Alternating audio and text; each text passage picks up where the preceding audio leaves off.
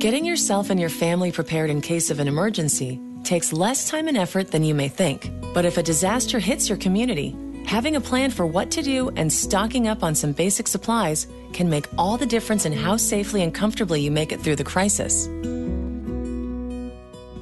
In case of a major emergency, if you call 911, we may not be able to come out as quickly as you'd like us because we're going to be overwhelmed. We're going to have so many different situations at hand. So if you are prepared at home and you have a plan, then you'll be able to cope with it until help arrives.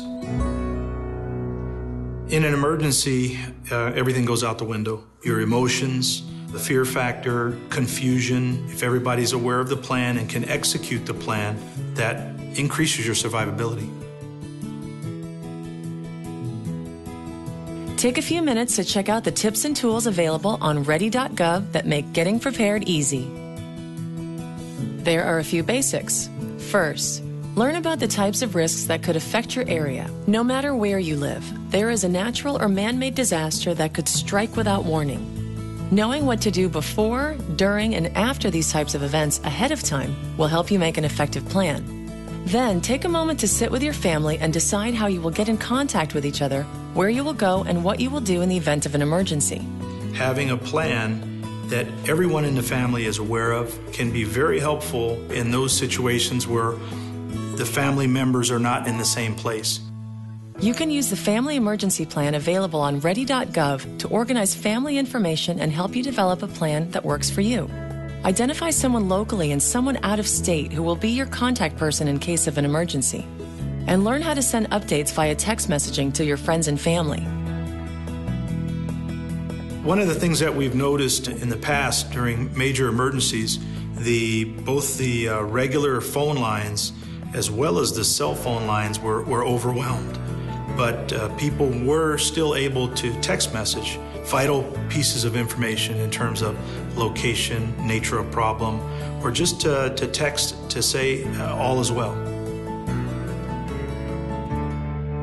Once you've established your plan, print out a list available on ready.gov and start to put together an emergency kit. A standard emergency kit includes water, food, and medicine to sustain all members of your household for at least 3 days. Visit ready.gov for a complete list of suggested items, along with recommendations for how to prepare a family emergency plan. Even if you just add a few items at a time, very quickly you will have a great kit that will ensure you and your family are prepared for an emergency. Also, be sure to keep a copy of the emergency plan together with copies of important documents like birth certificates, insurance policies, and financial forms in your emergency supply kit. And don't forget to maintain your kit and plan throughout the year, replacing items prior to their expiration and keeping contact information current.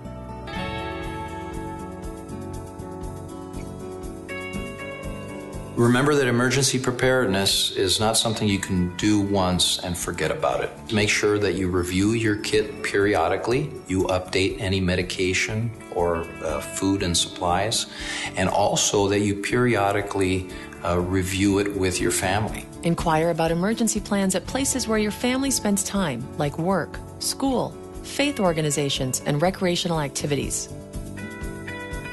Finally, get to know the local resources available in your community. Ready.gov can link you to local emergency information and contact numbers, information about sheltering and evacuation, and how to get local alerts and warnings.